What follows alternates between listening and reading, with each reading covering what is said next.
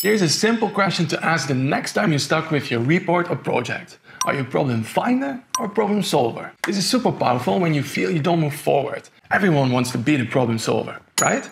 So this simple, intentional mindset switch can get you out of a downward spiral. It will stop you from finding more problems and questioning everything and help you move to positive action and progress. At the end of the day, the real value is created by problem solvers.